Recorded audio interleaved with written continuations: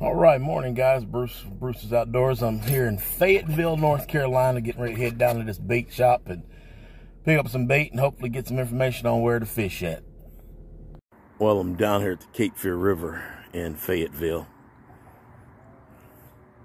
Just talked to the gentleman. He's guiding this boat. He's hopefully gonna get me a trip out with him, but I'm gonna go get some bait fixed up and come out here and give it a try.